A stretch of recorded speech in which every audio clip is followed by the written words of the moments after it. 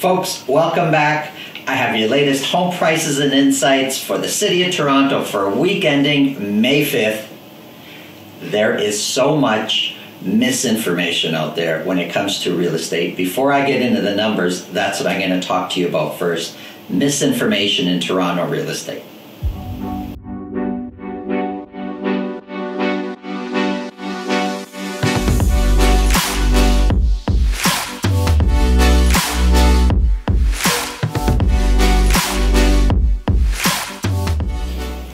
Okay, so I've got my cheat sheets here. During the course of the week, I've been jotting down all the craziness I've been hearing, and it's unbelievable the amount of misinformation from everybody, from people in the media, from other realtors, from your neighbor that maybe you value their opinion. It's unbelievable how much misinformation. So let's start with, by now you must have heard, CMHC has come out with their new predictions. Now, CMHC is considered an authority figure for many people. If you're a foreign investor and you're looking to invest in the Canadian real estate, you're going to CMHC's website and you're trying to get a feel with what's going on in the Canadian real estate. Well, last year they said prices were going to come down 18%. Well, they were nowhere near it. If we go back to the previous year, they're more wrong than they are right. And I don't know what the thing is. Some of these economists, I don't know if they feel they gotta justify their job, but what they've done this time, not only have they predicted that sales prices are going up, but they've predicted to 2023. I gotta laugh because I can't look past the next 4 or 5 weeks to tell you what's going on in real estate, because the market can go one way or another so quickly. There's so many unknowns out there, but somehow these guys have predicted that here's what's going to happen in 2023. So that kind of bugs me how these guys, CMHC, can predict a 2023. So there's that. If you listen to any of the TREB news, the news that comes out from the Toronto Real Estate Board, you know it's going to be slanted positive for real estate. No matter what's happening, there's going to be a positive slant on it, so you should know that. I've been hearing there's so many clickbait headlines over the last few weeks with how much better we're doing this year. Well, they're comparing a very, very strong market this year to a completely almost dead market last year at this time through this whole health crisis. And they're talking, you're hearing headlines like, you know, sales are up 33%, prices are up 33%, or whatever the number is. It's just clickbait. It's not real. I've heard somebody in the news say, and this is somebody that I know a lot of people listen to, say, well, there's so many homes being sold, there's sellers, and those sellers kind of got to buy, so there's kind of the same amount of sellers that there are buyers, so we're in a balanced market. Craziest thing I ever heard. More crazy talk. We're kind of in a little bit of I don't want to say the word lull because it kind of gives the impression that we're way down. I don't know how people take that, but you know, so let's just say we've kind of plateaued. So instead of 80% of homes selling at list price or more, there's maybe 70, or instead of 70, there's like 60. So it's a little bit calmer right now. So I've got a prominent person in the news saying that we're in a buyer's market now. Nothing could be further from the truth, and I'll show you in a while when we get to months of inventory. It's a very strong seller's market still. It's just crazy. I heard somebody saying condos are on fire, and this guy's in the news all the time. Condos are on fire. Where?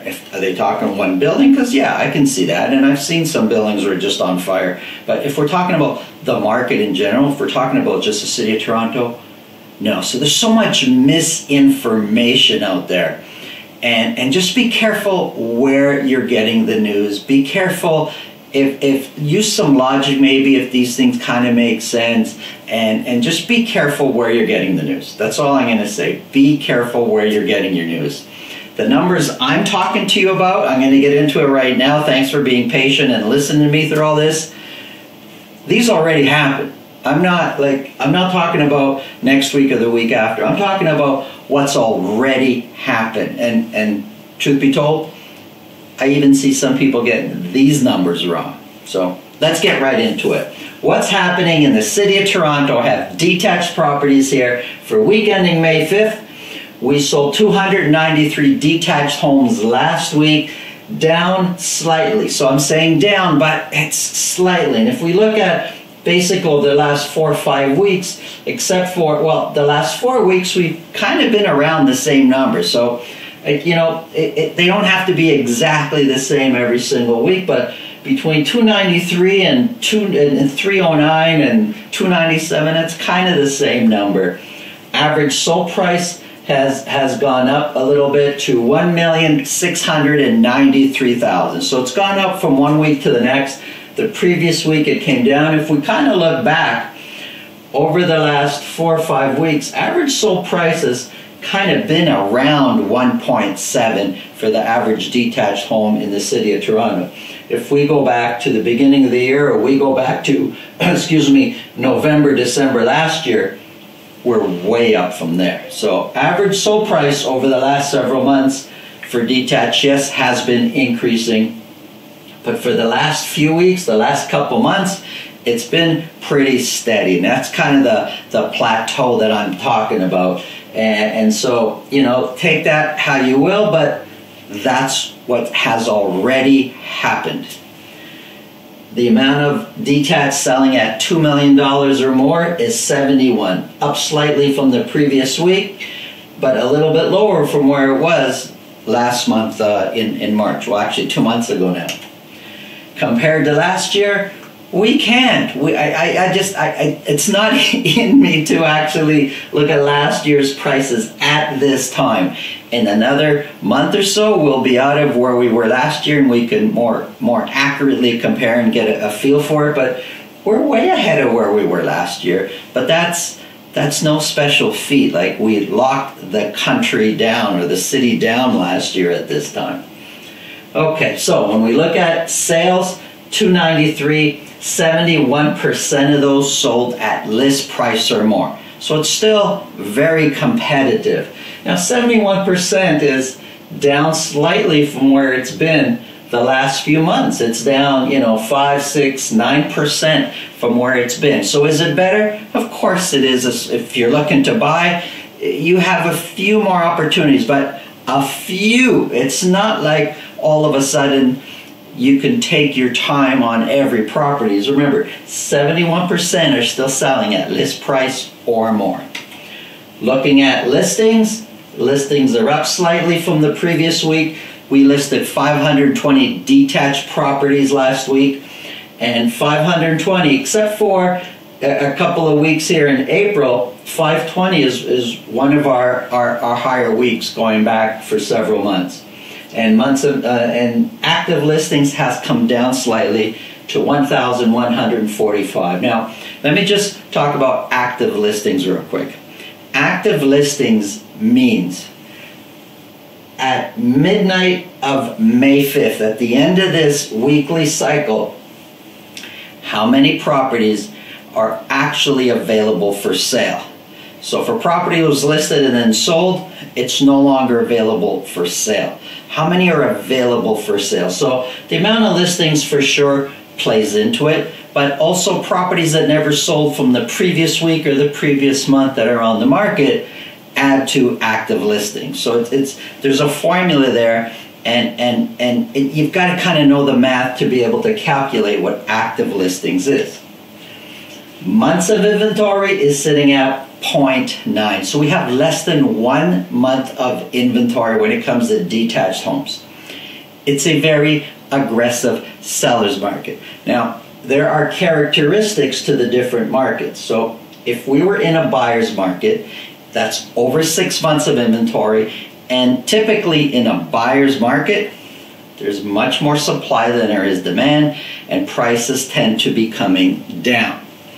In a balanced market, it's kind of even, like the word suggests, balanced market, and prices are pretty steady. In a seller's market, prices tend to be going up because demand outweighs supply. There's just not enough inventory out there, and lots of people want to buy the few properties that are available for sale. So there's less than 1 month of inventory. It's an aggressive seller's market. There might be some relief from where it was maybe a little while ago, where 80% were selling a list price or more, but it's still 71% selling at list price or more. It's a little bit calmer, certain pockets behaving a bit differently, but it is very much still a seller's market. Let's look at semis. We have half a month of inventory. Prices came down a little bit to 1,351,000. Doesn't really mean that prices of semis have come down. There's only 119 sold, so depending on which ones are being bought and sold, kind of changes the average price to a little bit higher, a little bit lower, but that's high. You're talking about a semi, 1,350,000, the week before 1,383,000. It can't always be going up and up and up. But at half a month of inventory and 81% selling at list price or more, expect prices to stay high. There's really no relief when it comes to semis. Townhouses, 0.6 months of inventory, very low. 74% selling at list price or more. There was only 43 townhouses sold in all of the city of Toronto. Now, these are freehold townhouses. I'm not including condo townhouses in here. So freehold townhouses, only 43. The average price for last week was $1,203,000. So just over 1.2 mil for the average townhouse, 0.6 months of inventory. It's a very aggressive seller's market. Condos. Everybody wants to talk about condos. So remember the headline I mentioned I heard by this guy's on TV quite often, and he's right so many times, but this one time said recently, condos are on fire. Where? So I'm looking at, are we talking about sales? Well, no, because the last few weeks we've actually been lower than where we were the end of February and March. So we sold 440 condos. 40 of those sold at $1 million or more, which is also slightly down from some of the better weeks that we've seen, but 40 is still a good week. Average sold price, $695,000, down from the week before, and 695, kind of, if I look back at since February, March, April, it kind of looks, and I'm just kind of looking at the dots here on the screen, it kind of looks like the average sold price is around $700,000. So $695 would be at the low end of the average over the last couple of months. Now, if we look back to December, January, wow, I mean, there's been a big change from 600, we're now at almost 700. Prices have gone up for the average sold price of a condo by 100,000. But I wouldn't call this on fire because they're not continuing to go up. They've been pretty steady for the last 2 months. Compared to last year, let's not. It just doesn't make sense. And when we're talking about the condo market specifically, it was slightly after this time that we really started to see the mass exodus out of condos and a ton of inventory coming onto the market. So it's difficult to compare to last year. I mean, how could you compare? 14 sold at $1 million or more. This year, 40 sold at $1 million or more. Just that alone, there's such an imbalance, it doesn't make sense to do that. When we look at sales compared to last year, well, we can't. We're way higher than we were last year, not because of the market, but because of the health crisis that we were in last year. Of the 440, 65% sold at list price or more. Now, it was 65% the previous week. Before that, it was 70, 72%, 68, 73.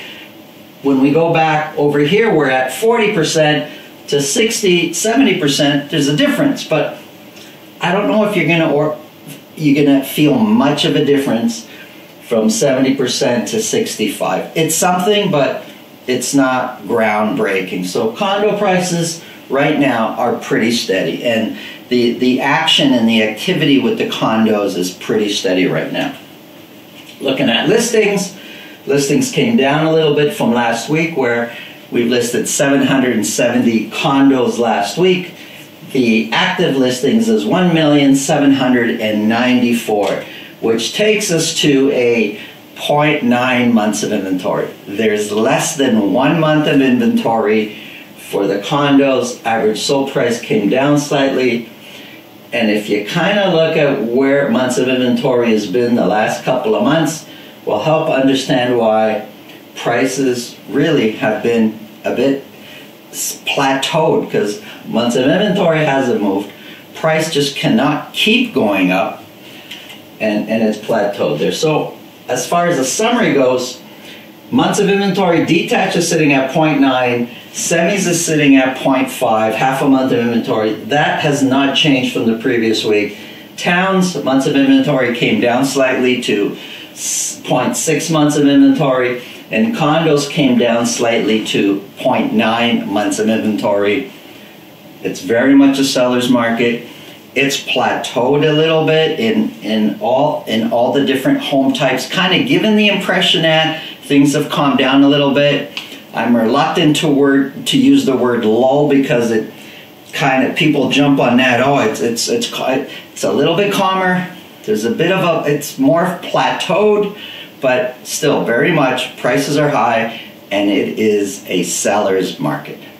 Thanks for watching. You know, because of this information and so much misinformation that's out there, it's so important that you're working with a good, strong realtor that can understand the real numbers and can guide you properly. My name is Santo Sessa with RE/MAX Premier. If I can be of any service, please give me a call. Have a great day.